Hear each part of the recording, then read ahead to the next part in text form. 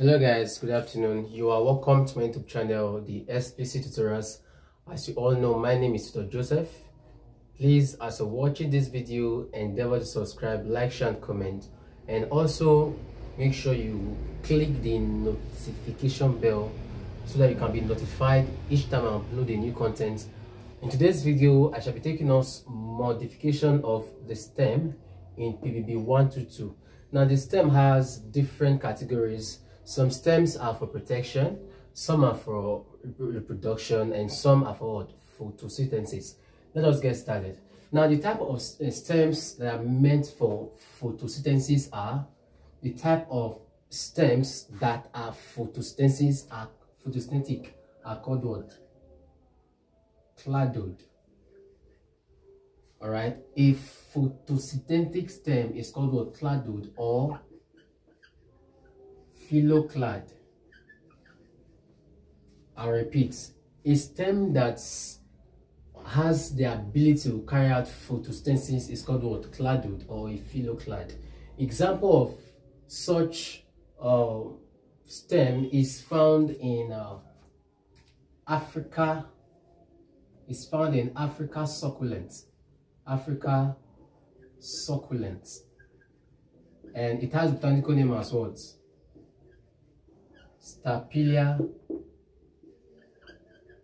grandiflora.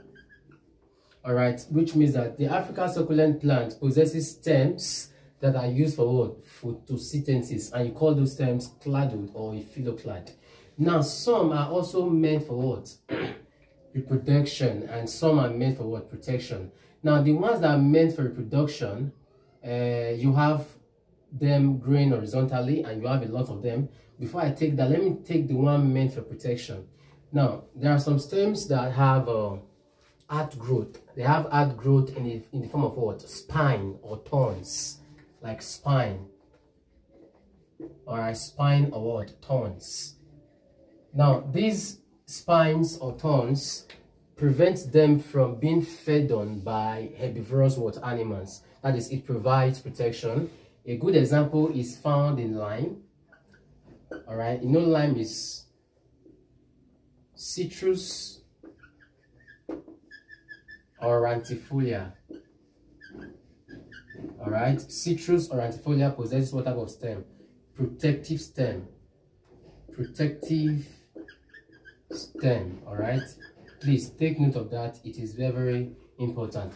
But a clado or a phylloclad, example is Africa succulent, Stapelia grandifolia, possesses what type of stem? Photosynthetic what? Stem. Take note of that. And some, okay, please, the ability of the vegetative part of a plant to survive over a long period of time is called what? Perennation. Perennation. Take note of the spelling. Now when I sat for PBB 122, they gave me this question. They brought different spellings. Double N, that is what you have as what? Perennation. The ability of a plant to survive vegetatively is called what? Perennation. Please take note of that. The stems of lime is meant for protection. The stem of Stapelia grandifolia is meant for what? Photosynthesis. The stem of lime is meant for what? Protection. Now let us now discuss the various types of stems that enhance, that is, the various types of reproductive stem. Let me use that word, reproductive. Different types of what? Reproductive stems. I will not waste my time explaining. I'll just give you examples because I don't have time for that. Now, reproductive stem.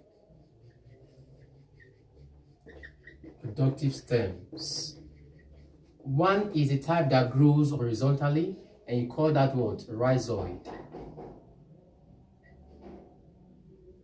Okay, rhizome.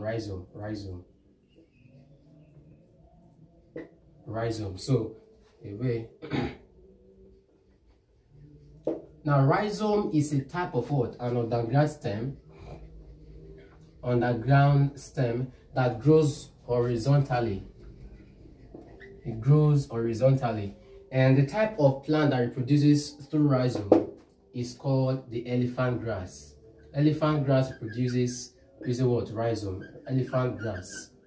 called Penicetum purpureum. Alright, that is for one. Elephant grass reproduces using what? The rhizome. Rhizome, that is ME. Number 2, some reproduces using comb. Some reproduces using what? Comb. Now, comb is a dense, bulky, rounded type of what? Is a tuberous stem. A tuberous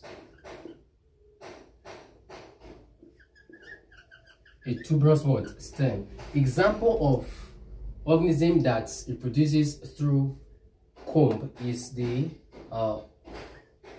cocoyam, and the botanical name is called what? Colocasia esculentum.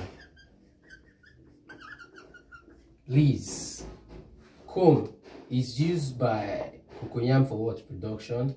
Rhizome is used by elephant grass for what? Reproduction. Number 3 is the bulbis or the bulb. Now the bulb is a much more flattened type of what? Stem. Now take note of that. The comb, they store food in their stem. Take note of that. Alright, the comb, they store food. Okay, comb, they store food in the stem. But this bulb is made up of a type of fleshly leaves that are concentric. And this leaf is protected by a bud. It's protected by a bud and what? Hard scales. And you call it what? Tunicates. Please, tunicates is associated with what? A bulb. Okay, so please take note of that. It is very, very important. Now, what type of plant produces through the bulb is called what? Onion. Onion produces through bulb. Onion is called what? Allium cepa. Allium cepa. Take note of this. So ask which of these is wrongly matched. Which of these is wrongly matched? Elephant grass is to rhizome. Comb is to cocoyam. Bulb is to allium cepa. Now number 4 type of stem, or the 4th type of stem, is the bulbis. The bulbis. Please, pineapple reproduces through what? Bulbis. Pineapple. And the botanical name of pineapple is what? Ananas comosus. Ananas comosus. Then I'll also give you sucker. You know, sucker is that part of the parent plant that grows inside the soil and it can be detached from the parent. Example of plants that reproduces through sucker are bananas, and of course bananas are called Musa sapientum. Even plantain produces through sucker. Plantain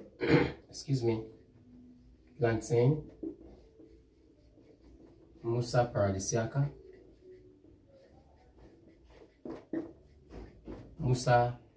paradisiaca. And insect repelling plants. Example, the botanical name of insect repelling plants is Chrysanthemum cinerariafolium. You are speaking in tongues. I love that. Now, pineapple reproduces through bulbis. Bananas, Musa sapientum. Plantain, Musa paradisiaca. Insect repellent plants called Chrysanthemum what? Cineraria folium. All right, they produce through what? Sucker. They produce through sucker. Take note of that. Another type of reproductive stem is called stolon.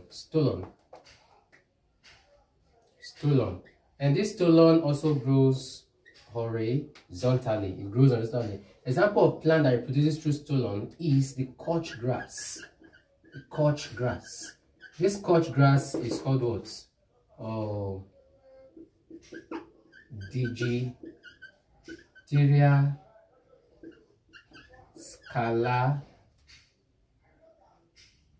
scalariform.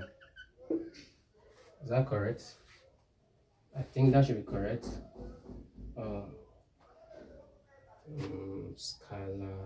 Okay, scalarum. Okay, so that is stolon, couch grass, Digitaria scalarum.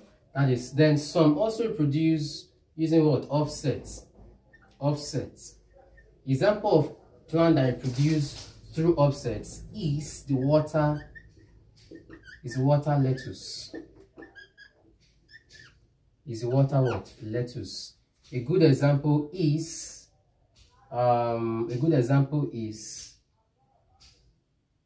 okay, water lettuce. The botanical name now is what I'm trying to remember, because Econia crassipes. Now, please, another example of plants that reproduces through rhizome is the canna lily. All right, canna lily produces through rhizome, called canna indica. All right, take note of that. Canna lily, called canna indica, and Pennisetum purpureum, elephant grass, they both reproduce through what? Through rhizome. Now, is there another one I've not given us?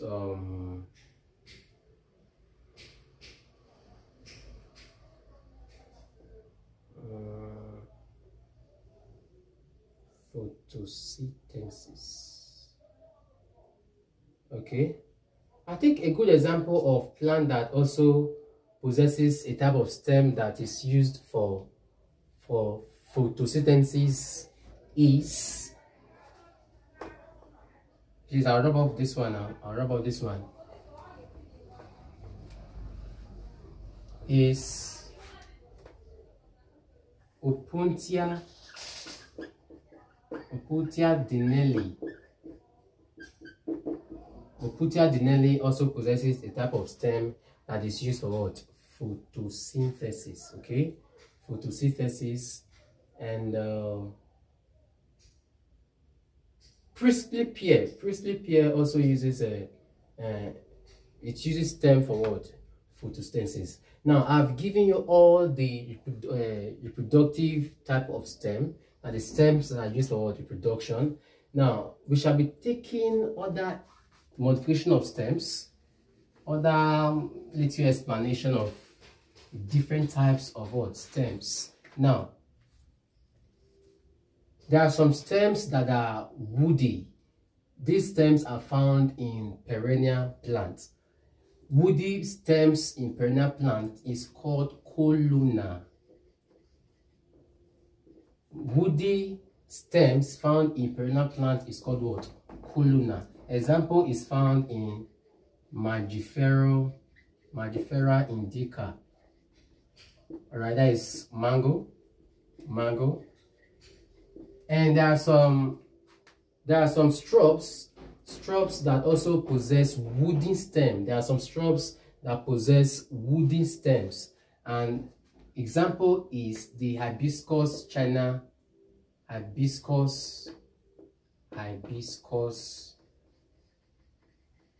rose.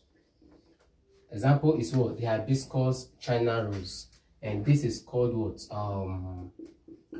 Hibiscus rusa sinensis. Hibiscus rusa sinensis. Look at that, I'm sweating, God. is called hibiscus, which means that the stem of woody perennial is called what? Columnar. Then there are some shrubs that have woody type of stem. Good example is found in hibiscus China rose, hibiscus rosa sinensis. Okay, there are some stems that grow under the ground. When these stems grow under the ground, it produces branchy type of underground stem, and this type of stem is called what? Scape. It's called scape, and it's found in banana called what?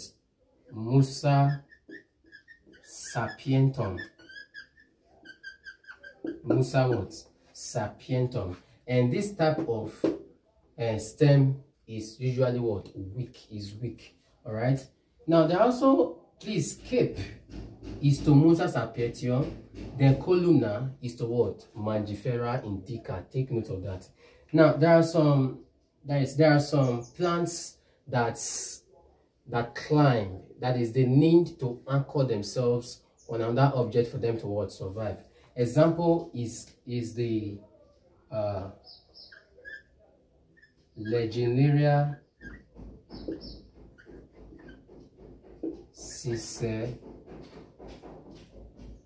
Cicereria. Alright, Legionnaria, but I'm not too sure of this spelling.